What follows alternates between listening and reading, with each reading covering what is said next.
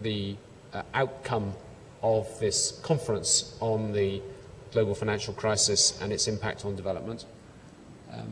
This was a global conference, all countries of the world represented, and there was a global consensus on how we address what is a global economic crisis.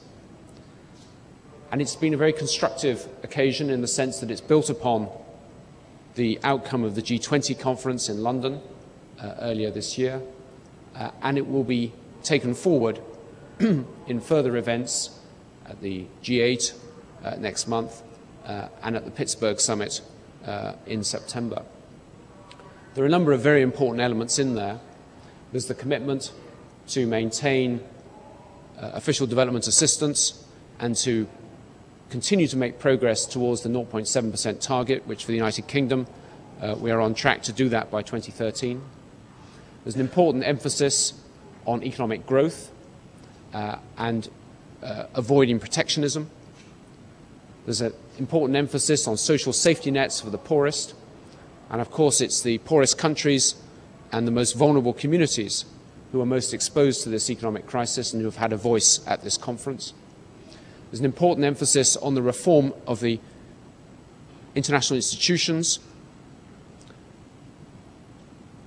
and each of the international institutions has an important role to play within its own mandate in taking forward the conclusions of this summit.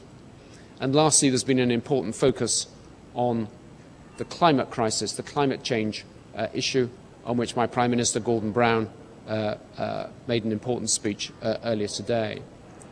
So while this conference has taken rather longer to achieve than we had originally hoped, we have actually achieved, through a constructive process in which the European Union has played a leading role, a consensus on how to address this global crisis, and it's now up to all the various institutions within their mandates to take this forward.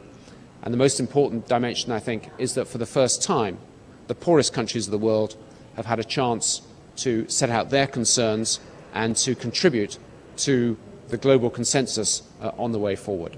Thank you. There was one major request by many of these poor countries that you've described, asking that the most developed nations recruit at least 1% of their GDP for development. But there was no progress achieved on this front in this conference. Well, as I say, there's been a clear commitment to maintaining development assistance and to increasing it to meet the 0.7% target. And there's been the strongest call that I've heard from developing countries is against protectionism. Now, there's been much debate in the media about this, but this conference has come out clearly against further protectionism and to maintain not just the present levels of free trade, but to conclude the Doha trade round, which is aimed at benefiting in particular the poorest and least developed countries. So the stimulus packages that were announced and coordinated at the London summit did contain elements for the poorest countries. Some say not enough. More may well need to be done on that front. But I think here we have a platform for taking that forward. Developing countries and civil society that were here say that the IMF and the World Bank, there's too much power for the richer countries, that they prefer the action to move to the G8. Do you feel that this conference has accomplished that? And as to the IFIs, there's a call in this for gender and geographical balance that I think the U.S. has some problem with. Does the U.K. accept that paragraph in terms of reform of the IFIs?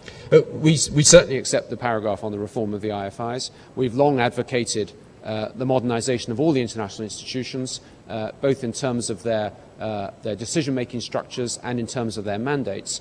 So reforming the IMF and the World Bank is as important as reforming the United Nations and other organisations. So we do back that, and we believe that giving added voice to the developing countries in the global institutions will be an important step to take. Is there anything? Is this a separate issue? Same issue? Yeah. No. This is a General Assembly backdrop, not a Security Council backdrop. There were a group of NGOs from developed nations, this morning held a news conference on the fringes of, and they mentioned the issue of debt relief. Yeah. Again, this is another important aspect which is repeatedly, requested by the poorer countries, but again, it's not reflected in the final document. What's your reaction to that? Well, I think you will find it is reflected in the final document. I think it's paragraph 15 of the final document is clear about taking forward the work on debt relief. Actually, debt relief has been one of the great successes of the last 10 years. I don't have the figures to hand, I'm afraid, but through the last 10 years, and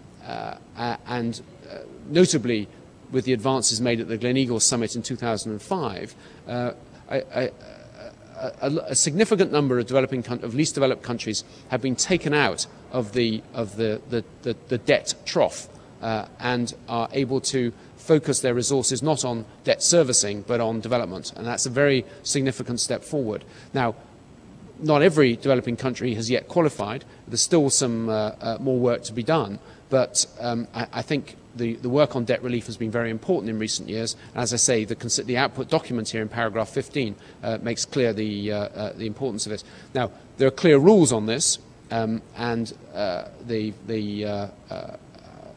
Paris Club and the IMF and others are involved in this, and they have important roles to play. But I think we should highlight debt relief as one of the big achievements in development in the recent decade. Any other questions?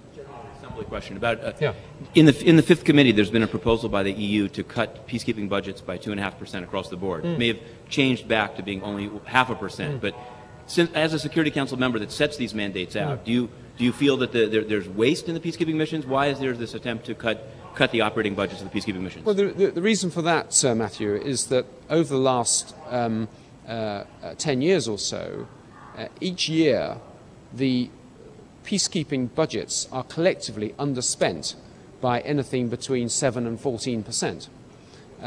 Now, in these times when everybody's budget is under stress, it's important not only that individual budgets should be scrutinised, but where there is an expectation of an underspend, we can therefore, whilst we authorise people to spend up to a certain level, the expectation is the total level of spend will be less than the total amount authorised. And in these times, it makes sense to provide less than the total that's set out. And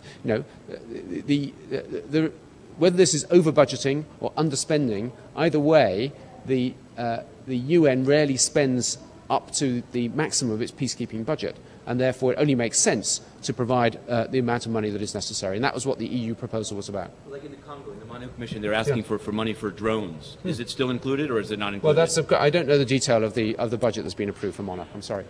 Are you saying, therefore, Mr. Ambassador, that it could be reasonably guaranteed that you could have a 1 or a 2% cut in total budget without having any cut in services or operations? Absolutely. In fact, we believe you could go further, but we wanted to take this a step at a time and demonstrate that that it is possible, without any impact on the mandates of these peacekeeping missions, to cover their